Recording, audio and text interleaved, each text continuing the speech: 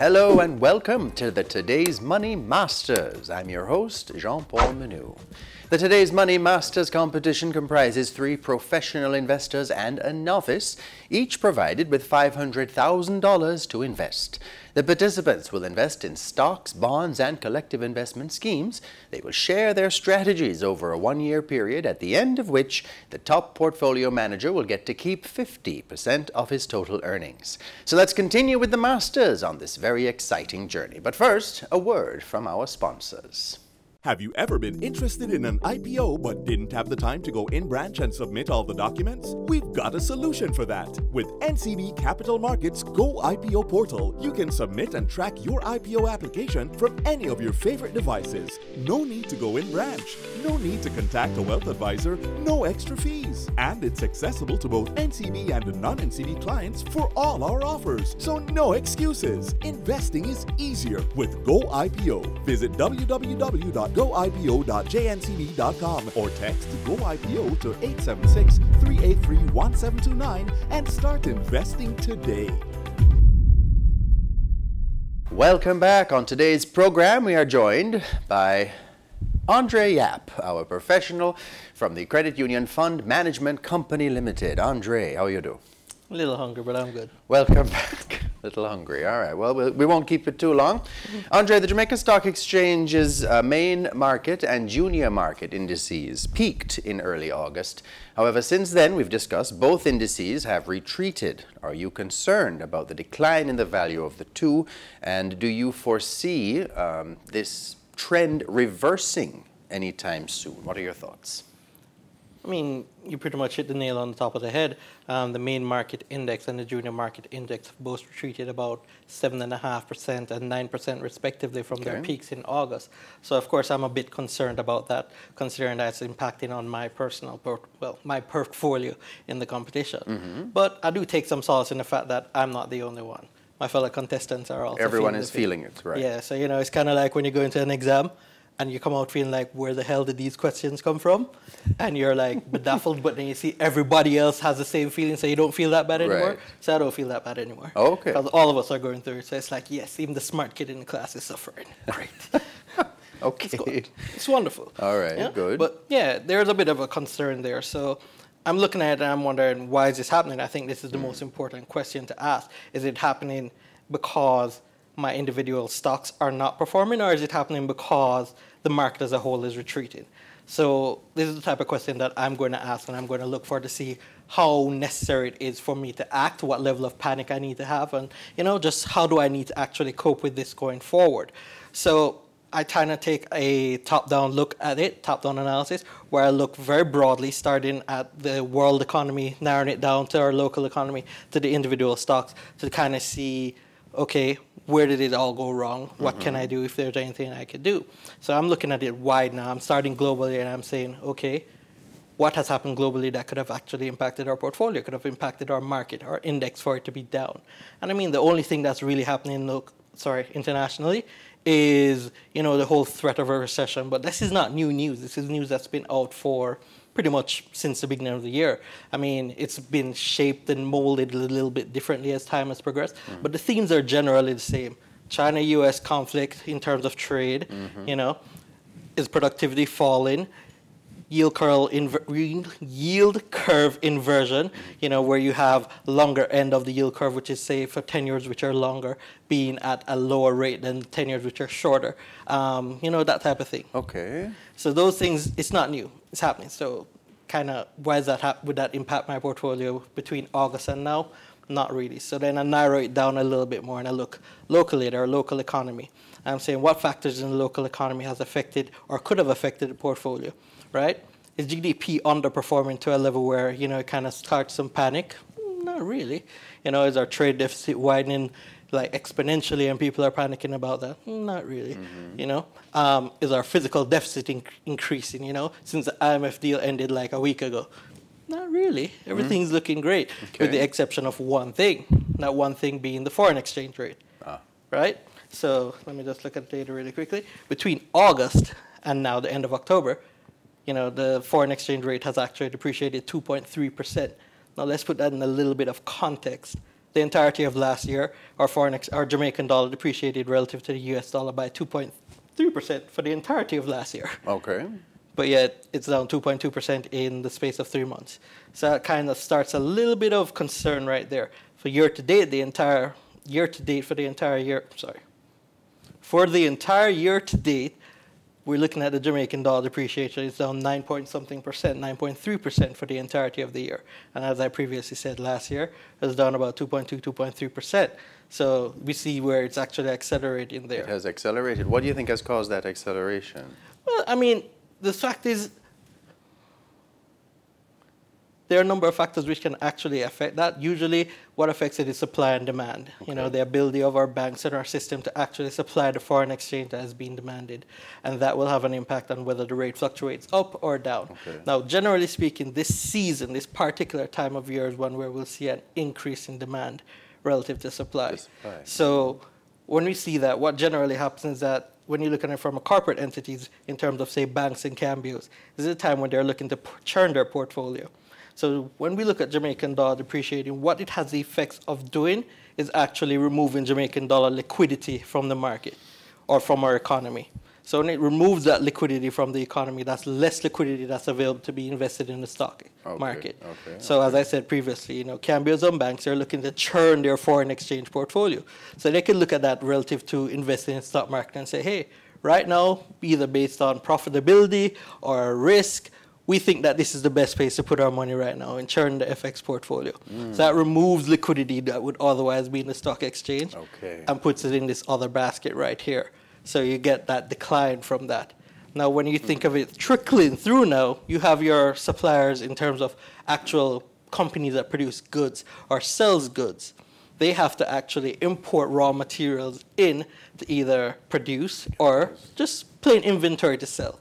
Now, if you're looking towards the Christmas season, you'd probably want to put that order in right about now to get your inventory in, you know, for Christmas. So you have that, you know, everything in order for that boom season right there.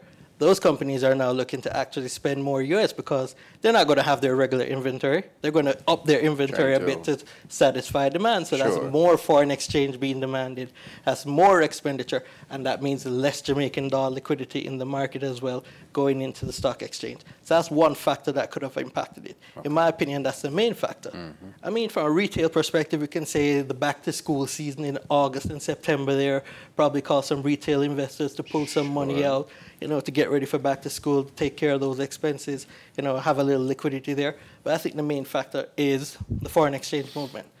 So that's where I pinpoint the reason for the retreating of the indices. And now my question is this permanent? Or is this transitory? Which means, is it something that's going to be around for a very long time, or is it something that's, you know, it's seasonal, it's going to go away in a little while? I am of the opinion it's transitory because I think it's more seasonal.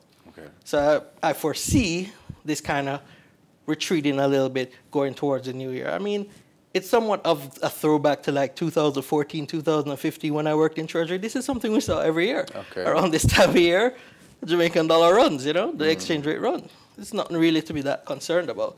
So, you know, on a micro level, I spoke about, you know, the Monday morning quarterbacking the last time I was here. So I won't go into detail. I mean, I'm pretty confident in my selections. I think these are sound companies with a sound outlook. So from that standpoint, it's just something, it's just a little bit of pain you have to go through for the period of time. It's a part of the ups and downs of the thing. Yeah, the ebbs and flows. Richard Longmore, our novice, spoke the last time about the Financial Times saying that the JSE was the top JSE, top performing stock exchange in the world.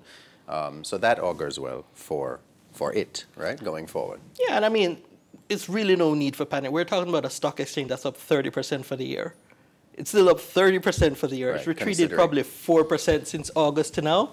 So you're still up 30% on the year. It's just unfortunate for us because the competition started in July. So we kind of invested at the peak of the market into it going down.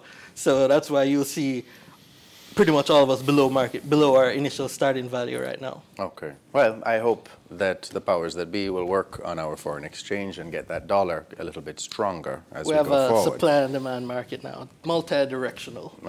You know, so we'll see. All right, we'll keep an eye on that one. More with Andre Yapp after this break.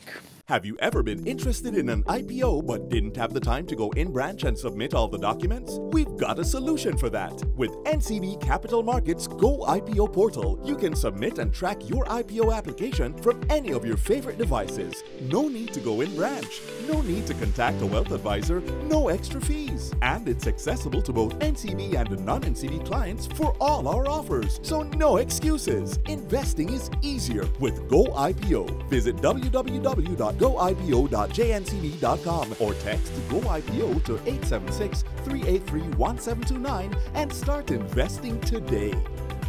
The Money Masters Funds. It's all about real growth, safety and security of your assets. The Growth Fund gives higher returns for the investor more focused on growth. Money Masters Funds, providing growth and security, performance and financial peace of mind. We are CUFMC, Credit Union Fund Management Company. Trust matters, and you can believe in our reliability. Service. We give impeccable attention to your needs. Experience. Careful and prudent are part of our DNA. Know-how. After 70 years working exclusively for credit unions, now we're open to all investors. CUFMC, Credit Union Fund Management Company. How we choose to invest our time today often has a propelling effect for what we gain tomorrow. It's like investing in shares. Mommy, is this a share? Yes. You know, she's right. It's similar to how shares work. Companies are publicly listed on the Jamaica stock market. These companies are divided into pieces, and these pieces are what are called shares. The owners of these shares are called shareholders.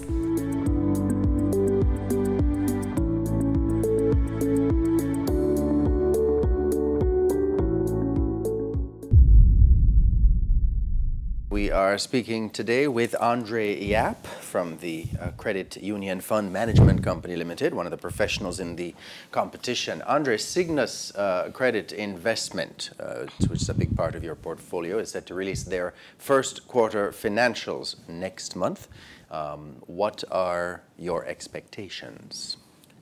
So if we're speaking about it from like a year-over-year perspective, where we're comparing Q1, which is yet to come out of this year, to the previous year, there's really no cause for concern. They're expected to outperform last year's performance easily. That's because last year the company made a loss of about $360,000 in the first quarter of last year. Okay. But it's not because it's a bad company. That's just simply because they haven't deployed all of their actual dry powder, which is investable capital, into lending as yet in that period in time. You know, so it should be easy for them to outperform on a quarter-over-quarter basis. So I'm not really worried about that. What I'm actually looking forward to is to actually see if they'll make an announcement in any time soon, if they will actually come to the market to generate more capital, to actually seek more capital, right? So, is that likely? I mean, they made the announcement since May of this year that the board of directors approved them coming to the market to raise 1.2 billion Jamaican dollars, or the US dollar equivalent, in debt financing. And we've yet to see that realized yet. So, I mean, at the end of the year last year, end of the financial year that is, they had $3 million US in dry capital. And we have a quarter which has spanned since then. You'd imagine that they've actually invested and lent out quite a bit of that by now. So they should be coming in some short order to get that capital incoming. And then, you know, I mean, I'm a little bit antsy because, you know, we just discussed the foreign exchange movement, because they've had $1.2 billion, or the USD equivalent. Now, this is not a company that simply transacts in Jamaica alone. It's international. 59% of their portfolio is in Jamaica. The other 41% international. If you're doing international business, US dollar is the global currency. You need that. So if they're looking to get US currency now, when the exchange rate's a bit, it kind of leaves me a bit antsy. Added to that, you know, recently Sagicor announced that they're actually going to invest in a fund which kind of does the same thing, tries to cater to the same niche, the SME niche that Cygnus goes in. So that kind of, you know, messes up the competitive landscape a little bit for me as an investor in Cygnus. But I'm not really worried, because I'm not looking at Cygnus as a company that's going to be sitting there over the period not really doing anything, twiddling their thumbs. They're coming to market to raise debt. Debt has a cost to it. It has a cost. It's interest. So over that period of time, I suspect, I conjecture what they have been doing is they've been building out a pipeline of companies to invest in. So as soon as they get that money on board, they can offload it and start generating, because you can't really borrow money and not make money on it right away. Right. It's just like, it's an unnecessary cost. Okay. You got to get that money in to make more money. So I'm still looking forward to Cygnus, still think it's going to perform well, and still pretty bullish on it going forward. All right. Well, we'll keep an eye on that one. Yeah. And we'll continue to keep an eye on your portfolio. Thank you so much. That was Andre Yapp giving us his financial thoughts this week. Nice to see you, Andre, as usual. Thank you very much. Join us next week, same time, for the Masters competition when we meet with another participant. Follow the pros and the one novice each week on the Masters competition. Listen and analyze their strategies on RJR 94 FM Thursdays at 8:45 a.m. as they challenge each other to stay ahead. Also, see their portfolios in the Sunday Gleaner. The Masters competition is a product of Today's Money Limited, brought to you in partnership with NCB Capital Markets Limited, Money Masters Limited, Credit Union Fund Management Company Limited, and the Jamaica Stock Exchange. I'm Jean-Paul Manu. The Masters is another fine product from Today's Money Limited.